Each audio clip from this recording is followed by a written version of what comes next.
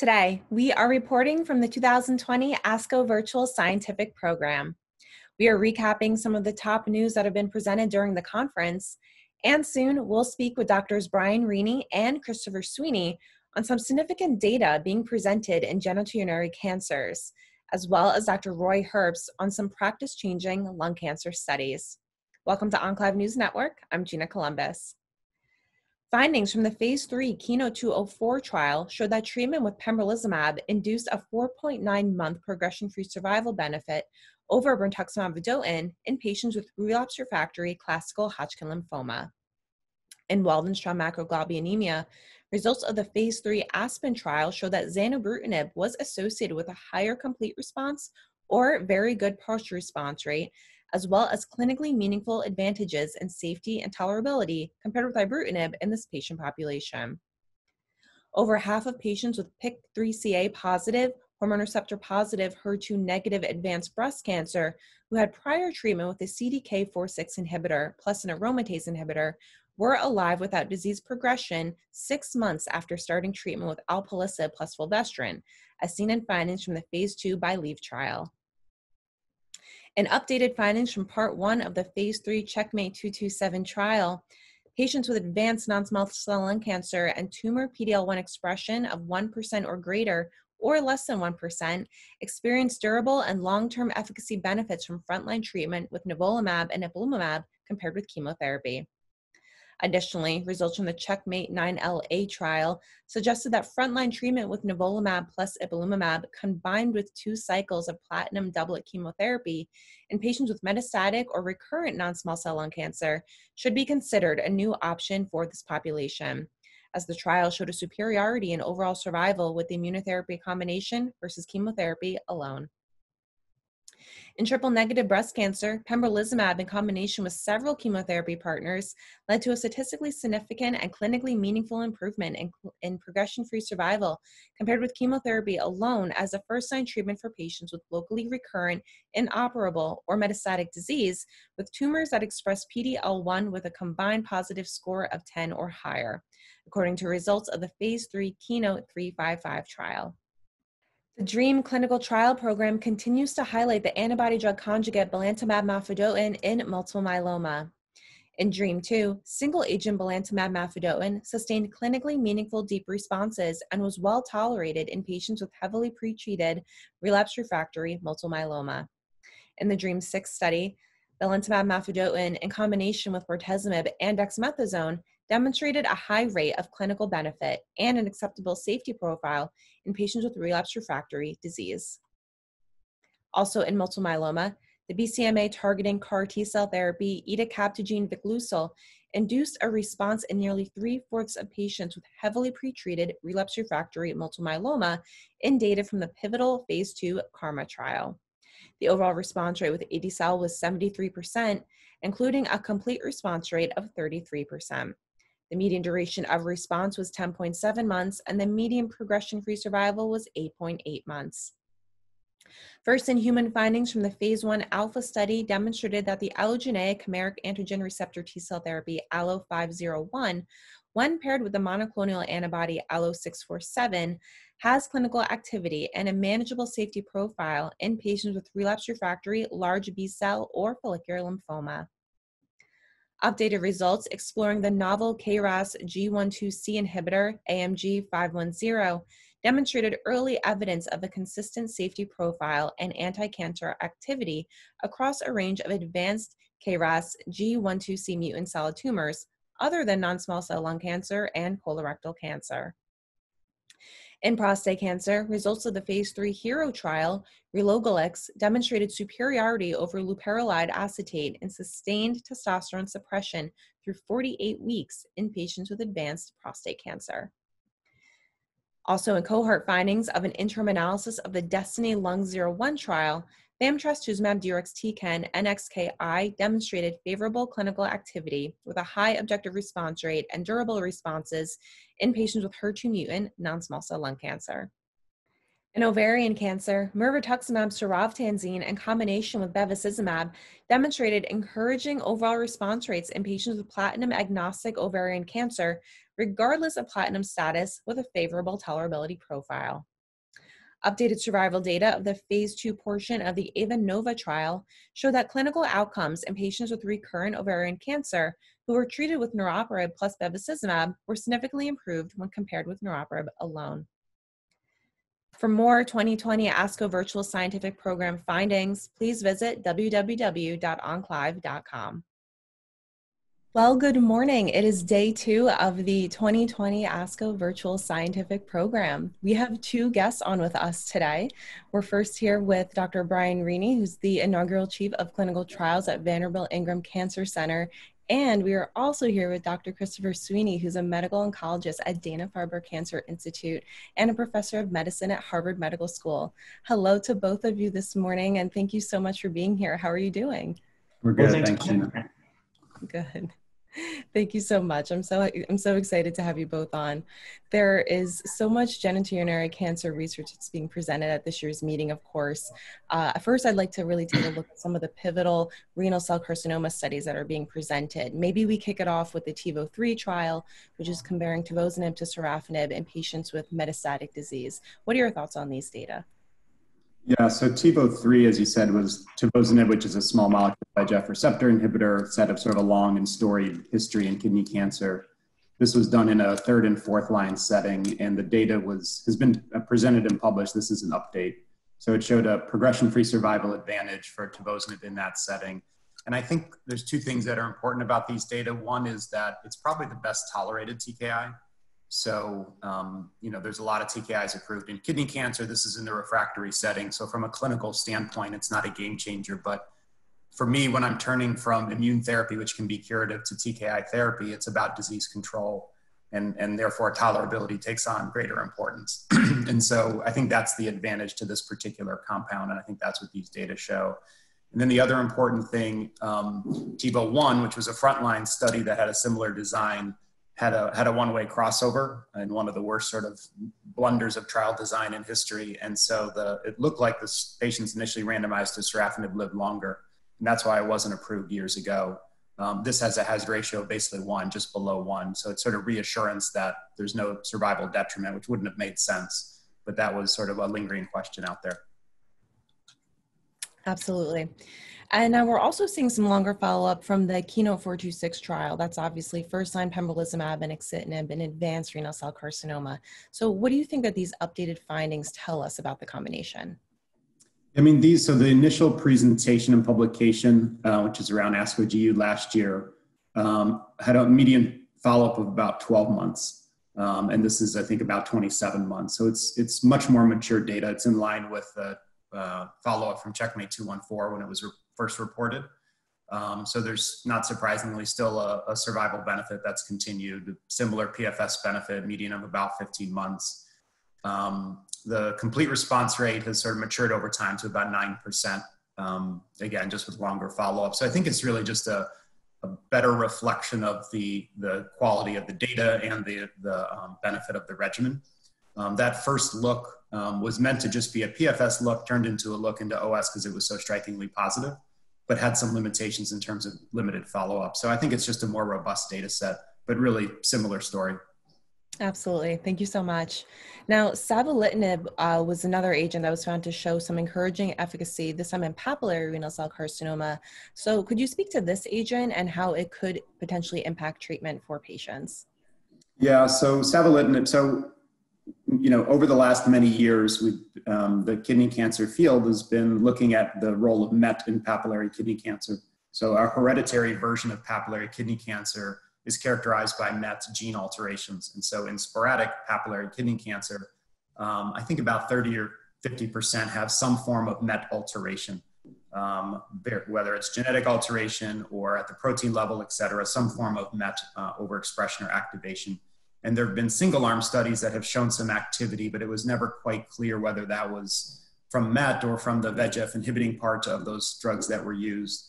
So this was a randomized trial that looked at savolitinib, a MET inhibitor, versus sunitinib, a VEGF receptor inhibitor, which is a standard of care in that particular subset. And so it was sort of good news and bad news. The good news was there looked like there was, a higher response rate with the savolitinib, some advantage in progression-free and even overall survival, but the study was ended early. It's still not exactly clear why to me. I think as the sunitinib data came out, that arm was performing better than expected. And so I think the company sponsor realized that in order to show a difference, they would have had to keep the trial going for many more years and many more hundreds of patients. And this is a biomarker subset of a rare subset of kidney cancer. So a very difficult trial to do. So again, some signals of activity, but it's not clear to me where that drug's going to go because these data aren't enough in itself to register the drug. And unfortunately, this trial showed us that although it's a great design, it was very hard to execute. So it's a bit of a disappointment for the field because this is exactly the trial that we should be doing, right? Biomarker selected trials, et cetera.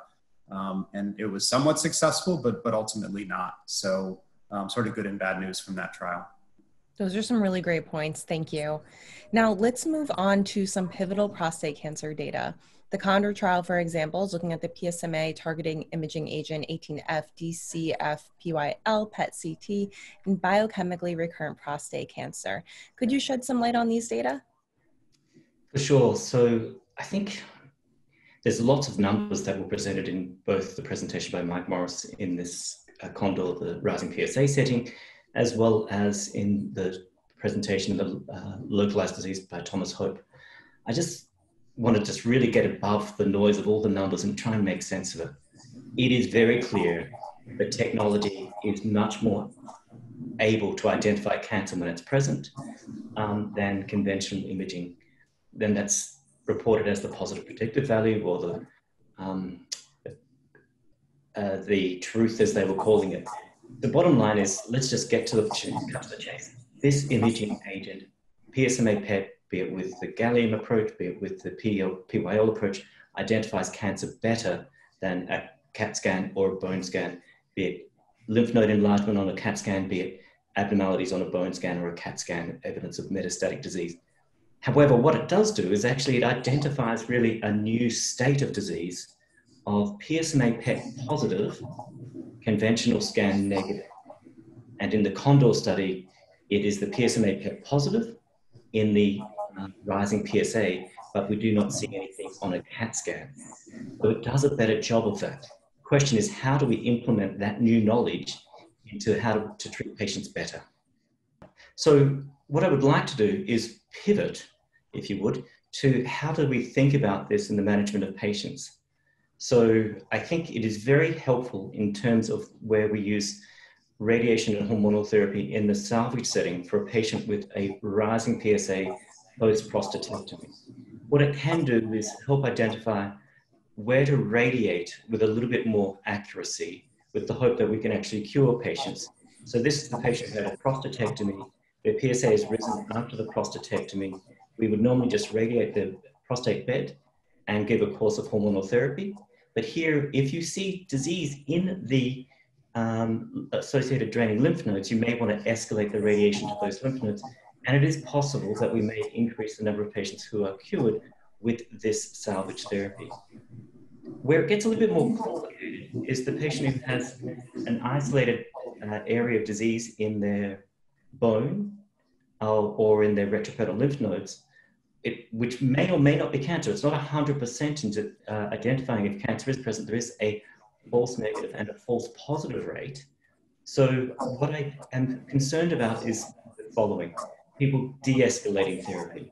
So I would be cautious of not abandoning what potentially can cure a patient by doing radiation and hormonal therapy to the prostate bed and possibly the nodes with a course of hormones in the patient with a low positive PSA, and hoping the systemic therapy can deal with the micrometastatic disease that is not seen on the conventional scans and may be present as evidenced by the PSMA PET. It's not perfect. The other scenario that I'm very cautious, and I have seen happen, and been at many tumor boards around the world, where a patient comes in, they have a PSA of 0.2, they get sent for a PSMA PET, they come back to the treating physician and they see nothing on the scan. And then they say, oh, good news, we don't see anything in a scan, we can wait. and then they wait till they see something on a PSMA PET. The PSA is now 1.0, and we know the ability to cure those patients with a higher higher PSA, and possibly PSMA PET positive now, the chance of curing them is less. So do not de-escalate, do not delay the potentially curative salvage therapy in that setting is my main message / warning. And I'm going to be harping on about that in many venues because I've seen it and it concerns me greatly. That's some great insight, Dr. Sweeney. Thank you so much. Now, some overall survival updates are also being presented from the Spartan trial and the Aramis trial with apalutamide and darolutamide respectively. So what is now known with the longer follow-up that's being presented this year? So we'll just go back and just reiterate that these studies were all 3 studies, Aramis, Prosper, Spartan, all using an androgen receptor antagonist more potent than the bicalutamide and the lutamides, added on to patients who have conventional scan negative, possibly PSMA PET positive at the time of a rising PSA when they have a castrate level testosterone, also known as M0 CRPC, M0 to conventional scans. All of them have pretty much the same design. All of them have a major improvement in time to a radiographic progression-free survival, which was the primary endpoint and was very positive very early, showing that adding potent AR inhibition delays the time to progression. All of those studies were approved based on the secondary endpoints, and the first endpoint that supported the asymptomatic improvement in the scan was clinical benefit, quality of life not going down, adverse event profile looking good, and possibly improvements in quality of life over time and delaying progression, both rPFS1 and rPFS2. Great news. What I gave all of that data a B based on that for clinical benefit. What we do now see is that all 3 studies have the same degree of a survival benefit in the long run. The Aramis study has the least mature data, and it speaks to it has a hazard ratio of about 0.69, 0.7 that it reports, whereas the more mature data sets have a hazard ratio of about 0.75, 0.8. All of them are tracking for a median survival, Aramis isn't quite there, of about 6 years on the placebo, adding on salvage therapy at progression, and about 7.5 years, so maybe about an 18-month, 15-month improvement in median survival, just using that landmark that we're so confident and so reproducing. So all of the studies are saying the same thing. All of them have a good safety profile, and I say the data's gone from a B to an A in terms of clinical benefit by using these AR inhibitors, potent AR inhibitors earlier. That's great, thank you. Now, I'd really also love to pick your brain about the HERO trial, which is comparing relugolix with loperamide acetate for advanced prostate cancer. What do you think about these data? And by the HERO trial, you're not referring to one that Brian Rini presented or anything like that. We're talking about androgen receptor inhibition. So let's go back and just really look at this. I don't know if anyone else looks at the name relugolix, or however you pronounce it, and just harkens back to Asterix and Obelix books that may speak to people from Europe and Australia. It was cartoon books. But this is an oral LHRH antagonist.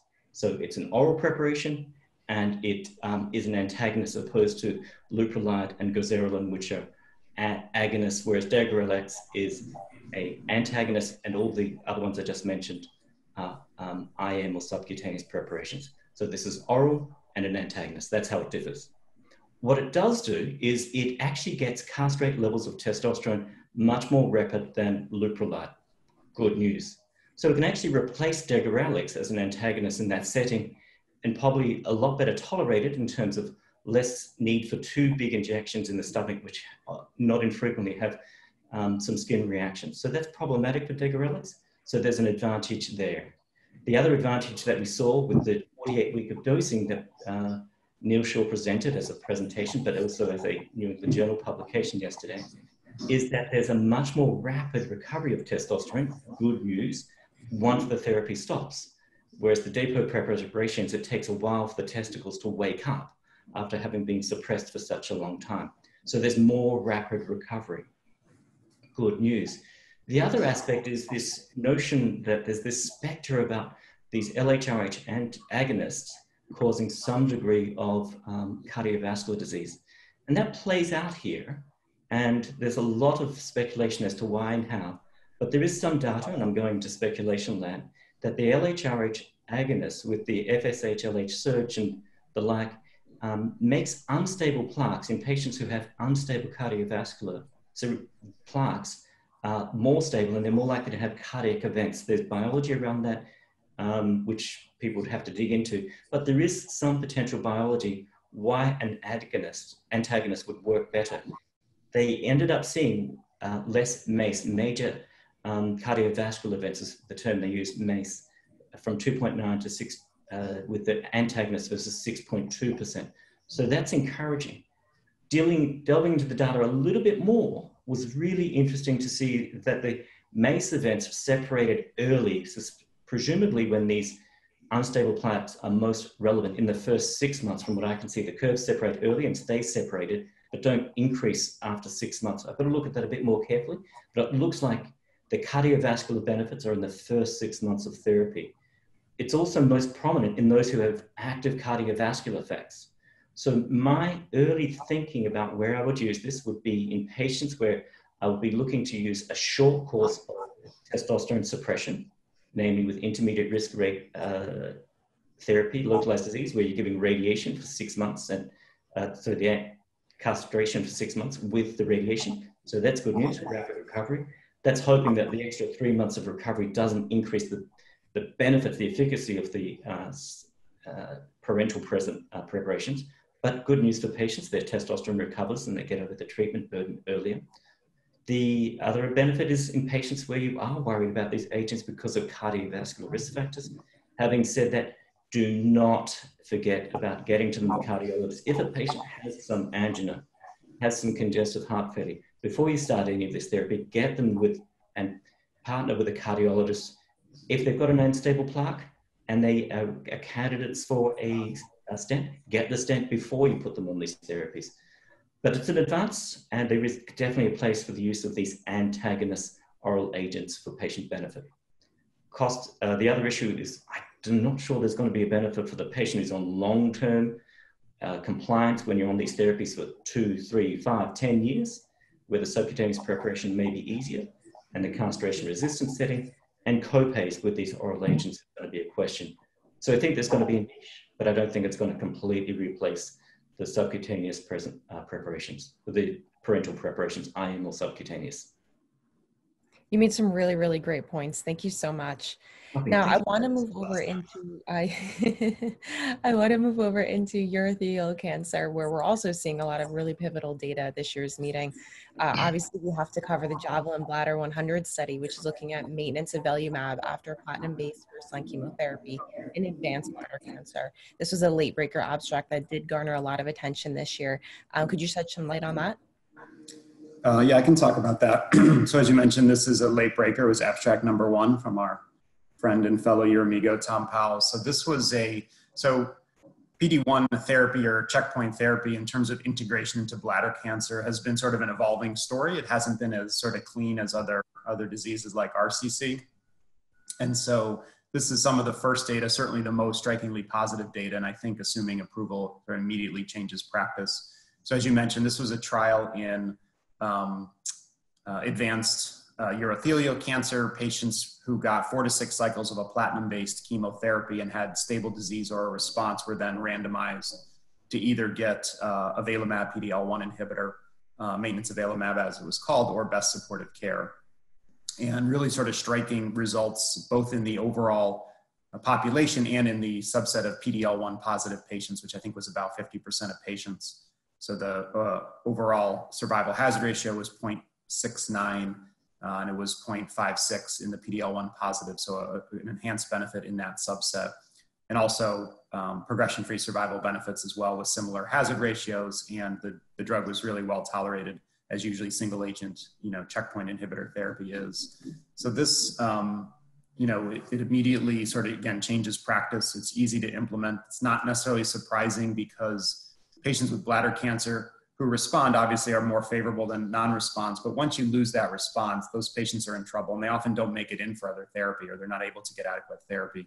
So it's really, in essence, just moving up their second line checkpoint inhibiting therapy, which we know has advantages from other studies, and there's many drugs approved in that setting. Absolutely, thank you. One Now, question. another very important study was the IMvigor010 trial. That's looking at adjuvant atezolizumab versus observation in high-risk muscle-invasive urothelial carcinoma. So didn't have quite the same positive data, but it's still very important study. And can you explain a little bit about why that is? Yeah, so this was the large adjuvant atezo study. I think it's the first adjuvant study of checkpoint to read out in bladder cancer. And as you mentioned, it was patients with either primary bladder or upper tract, included about, I think, 5 or 7% of upper tract patients who had a resection. About half had gotten prior neoadjuvant therapy. I think about half were node positive, so it was a fairly high risk group in terms of the risk of recurrence. And they got a year of adjuvant atezolizumab or observation. And then disease-free survival was the primary endpoint. And as you noted, there was no difference in either disease-free or overall survival. Both hazard ratios were, well, one was 0.89 and 0.85. So trending in the right direction, but not significant in this very study. So disappointing what it means for, other adjuvant immunotherapy-based trials. We'll see, whether it's a drug effect or a whole class effect. So again, I think both of these studies show that, the role of checkpoint inhibitors and exactly where to integrate them in bladder cancer hasn't been straightforward. Chemotherapy certainly still has a role in the frontline setting, as we've seen, and the integration of these either very early or as maintenance or as second line therapy, I think is still evolving. Now, in terms of targeted therapies in bladder cancer, infigratinib is also being evaluated in advanced and unresectable or metastatic urothelial carcinoma in the first line as well as the later line treatment settings. What are your thoughts on the activity with this agent in this space? Yeah, so this is an FGF inhibitor, and over the last couple of years, these have sort of been developed in bladder cancer. One is approved. And this particular agent, there's some data at ASCO that looked at it both, I think, in a first and later line setting, first and second or later line setting, again, in advanced urothelial cancer. And the response rate was about 25 or 30%, which is in line with what other FGF inhibitors, have produced in this disease. So, and I'd say the same about this as I did about checkpoint inhibitors, and they're even earlier in development, that I think figuring out where to integrate these, right now it's in a salvage setting, which makes a lot of sense for a subset of patients who have FGFR mutations. But there are trials going on integrating them earlier into the course of bladder cancer, combining with immune therapy, et cetera. So I think this sort of adds to the data of this class of agents in general. Absolutely. Thank you so much. Now, we have to talk about your amigos. So I'd love to have you both kind of discuss the latest with your group, some of the podcasts you've been producing, and how have you all been collaborating during ASCO and obviously through the whole COVID-19 pandemic, some of the efforts you've been doing. Sure. Chris, you want to start? Yeah, so I'm probably the most lazy, least involved of the podcasts, but always happy to be invited and join in when I can. Brian and Tom have been doing a great job. And they meld a couple of things, just the human nature of looking at data and how to look at and analyze it, and what are the high points, what are the low points, what are the actual nitty-gritty issues, what are the inside secrets behind the studies, if you would, the backdoor conversations, the back room conversations, I should say. And there's a bit of humor with it. The other thing is, it's a great opportunity, I think, for the investigators to speak with their peers in a very informal manner. So Brian and Tom have been doing a great job. Informal in as much as there is some opportunity for some lightheartedness, but also to really delve into the details without much pressure, really. So we welcome everyone to join for a lighthearted but good look at the data sets.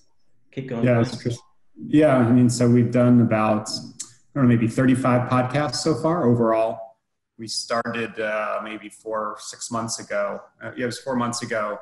Initially some GU, then we delved into COVID. We did a lot of COVID-related podcasts for obvious reasons, and taking advantage of all our international members and what was going on geographically that was very different, all over the world. And then for ASCO, I think we have 8 or 10 podcasts of basically the major oral presentations at ASCO, many of which we've talked about today. And as Chris said, it's educational just to sit. There's one thing about reading an abstract and seeing somebody present it. That's all very sort of stiff and formal. What's nice about podcasts, as Chris alludes to, is that it's informal, especially with Tom leading it. And you can just get a chance to really dig in, see what people really think, think about it from a applicability standpoint, kind of like, you do during these interviews, is what does it really mean? How does it affect patients? Like, how do we use the data in practice? Does this affect the patient I'm going to see on Monday, or not? And so, and it's nice. And it's, sort of short format. It's digestible. It's meant to be about 20 minutes. We find people lose their attention span after that. But it's been successful. We've gotten a lot of good feedback. So again, there's a lot around ASCO, that we put out over the last day or so, I guess. But it's been a lot of fun. And would you mind just sharing all the members that are part of your Amigos, and for people that want to get more information on your podcast or find you on Twitter, where can they locate you? So Chris and I, Tom Powles, Dave McDermott are the male 50% members. And then Silke Gillison, who's in Switzerland, prostate cancer expert. Kala Sridhar, who is bladder cancer expert at Princess Margaret in Toronto. Cristina Rodriguez Suarez, who just had a baby, by the way, who is at Valdebron in Spain. And Laurence Albiger, who is at Gustave Roussy in France, who is a kidney cancer expert. So fairly diverse group in terms of expertise. Finding us on Twitter, active on Twitter probably as we should be. But we're at Your Amigos. Each of us usually have individual accounts that we sort of tie in as well. And the podcasts, we've tried to post on Twitter links, but they're on Apple and Spotify and sort of the major platforms. However you find podcasts, we're probably out.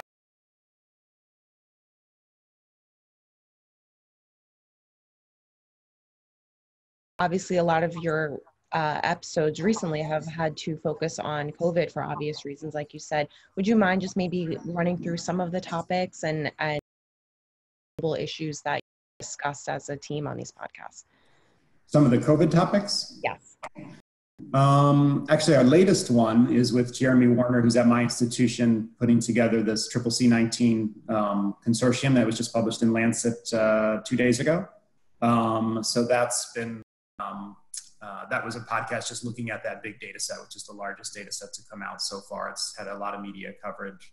Prior to that, we looked at, we had one with a cardiologist looking at cardiac effects. We had one, probably our most popular one was with Chuck Drake and Doug Johnson looking at immunotherapy and its effect on COVID, which is largely an unknown, but seems to have garnered a lot of interest.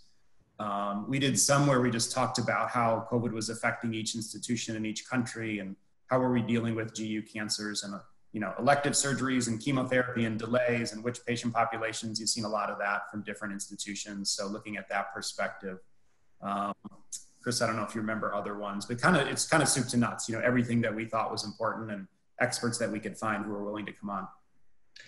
Yeah, I would say the other thing is trying to be topical. So each iteration after GU ASCO, after ASCO, obviously, with the COVID pandemic, hopefully we never have to do that again. But it's just trying to be instructive for the general physician and distilling it down, be it urologist, medical oncologist, radiation oncologist. There's a med-onc flavor. And also just at times recognizing that we're all in this together and doesn't have to be a stiff conversation. And sometimes we make errors. I just realized I made an error in this conversation. And I thought about 6 years when I actually meant 16 months, which is 5 years in these with regards to the Spartan, Aramis, and Prosper studies. So not 6 years, 5 years versus 6.5 years is what I meant. We will take requests too. We will take podcast requests if you want. People can direct message me on Twitter. We'll consider podcast requests. How's that? And absolutely, let's be very clear, there will be no karaoke requests taken. No karaoke, right. Noted, no karaoke requests.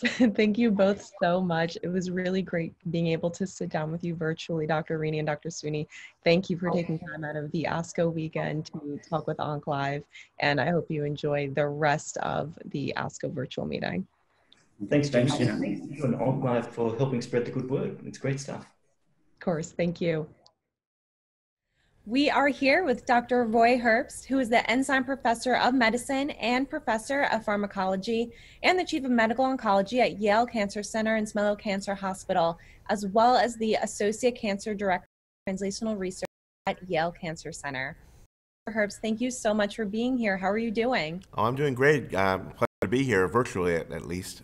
Yes, absolutely. So the ASCO 2020 meeting Do you have any thoughts on the new format and the approach that ASCO has taken? Well, I think it's been done so well, and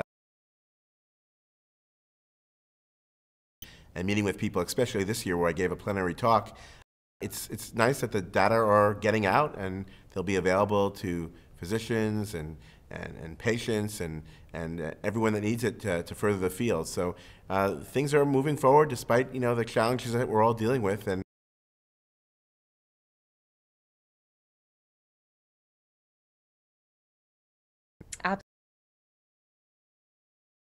on some of the lung.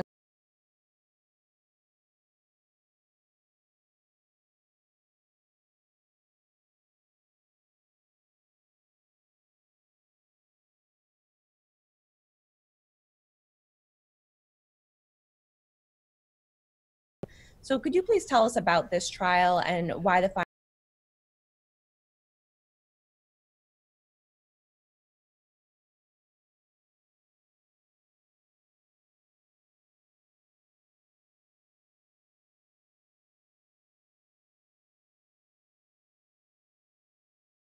being phenomenal. And basically, this reminds me of ASCO, you're too young to remember, 2005. And then there was a drug, Herceptin, to earlier disease. What we see is that if you have biology and you use a targeted agent and you take it from its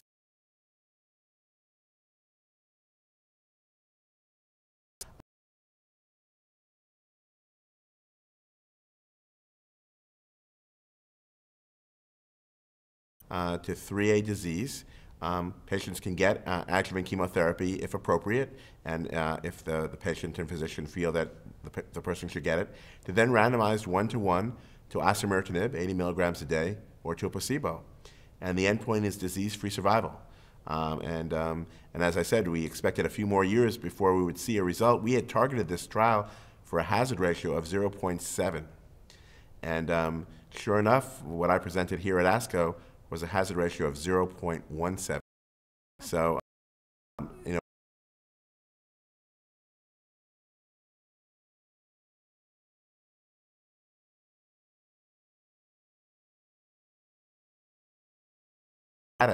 that it spreads, quickly. Even with surgery, many patients will recur. At stage 3 disease, more than 3/4 have recurred at 5 years. So now in patients that have the EGFR mutation, and it's about 10 to 15% in the United States, this was a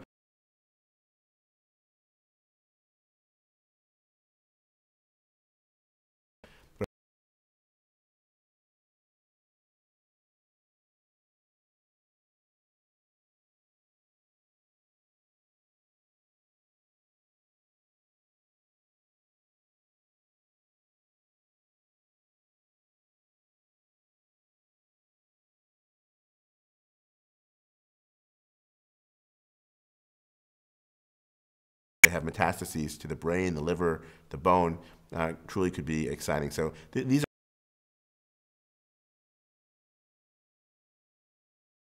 people in there and with, hearing the crowd, but as long as the data are getting out there, I think it's just phenomenal. And then, we'll be following up on these for years to come.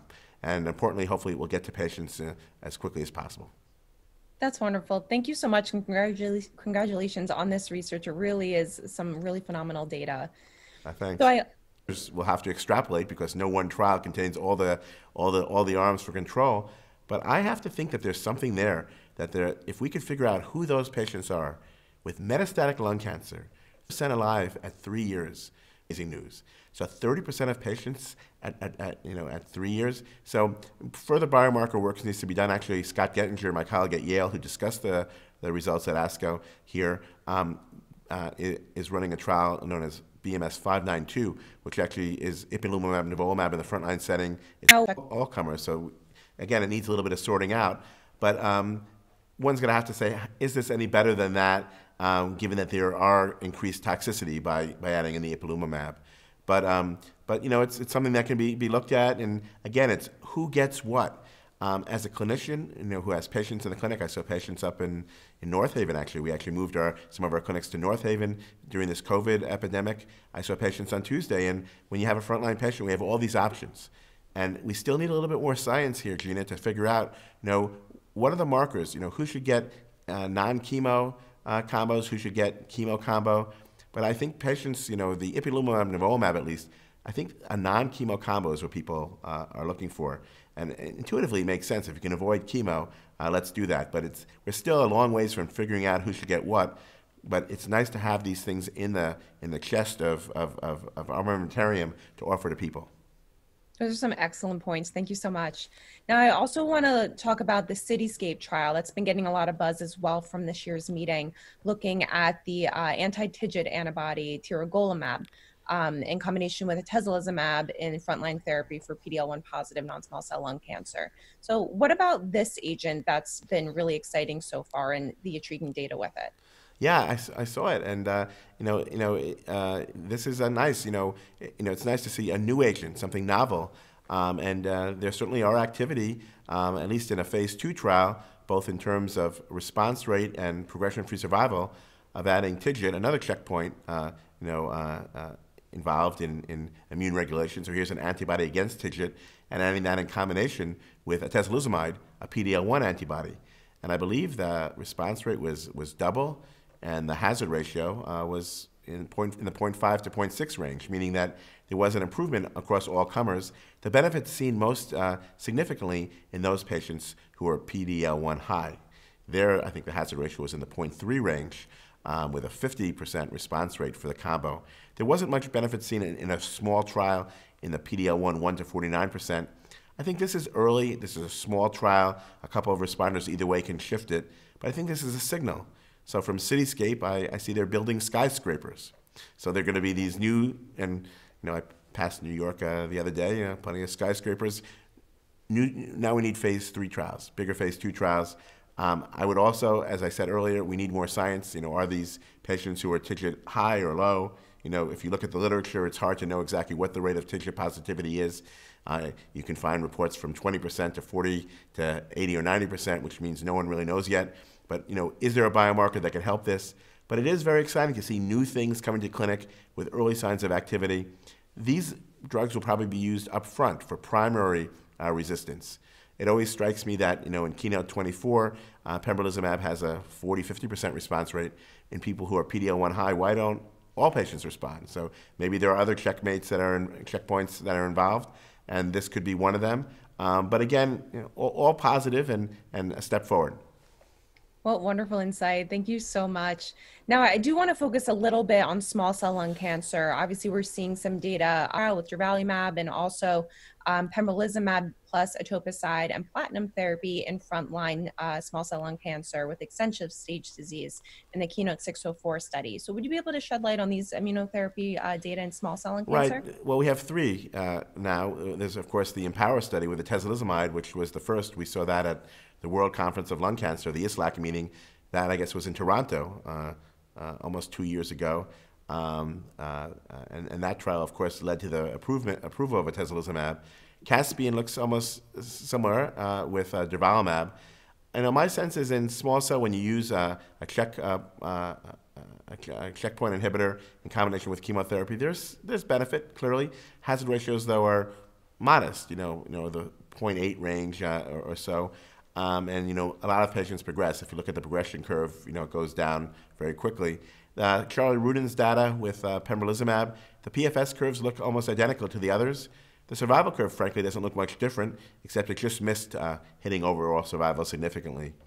My sense is that all of these drugs, certainly only 2 of them met their statistical endpoint, but it's a step forward in small cell, but it's a baby step.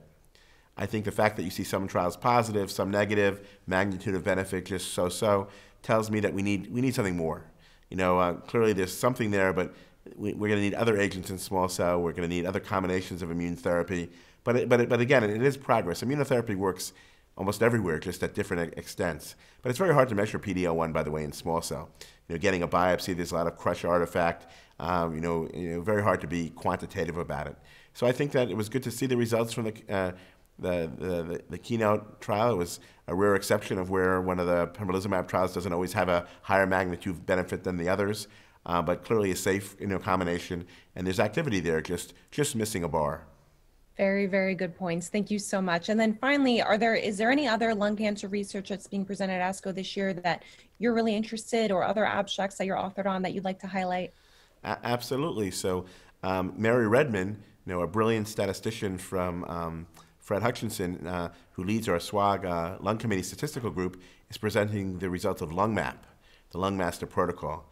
And this is a trial that we've now been running for about 6 years. And this is the first iteration of LungMap, where basically we took patients with squamous cell lung cancer, and they were all profiled using Foundation Medicine profiling, and then they were assorted to different sub-studies based on the biomarker. So you can find patients, with PI3 kinase abnormalities, or with CDK4/6 abnormalities, or abnormalities in FGF receptor. And then, of course, we had non-matched arms where we looked at immunotherapy and immunotherapy combinations. So Mary's presenting that as a poster, virtual poster. Be interested to see how she does that, maybe a hologram or something like that. But these are exciting things because it speaks to the personalization of therapy.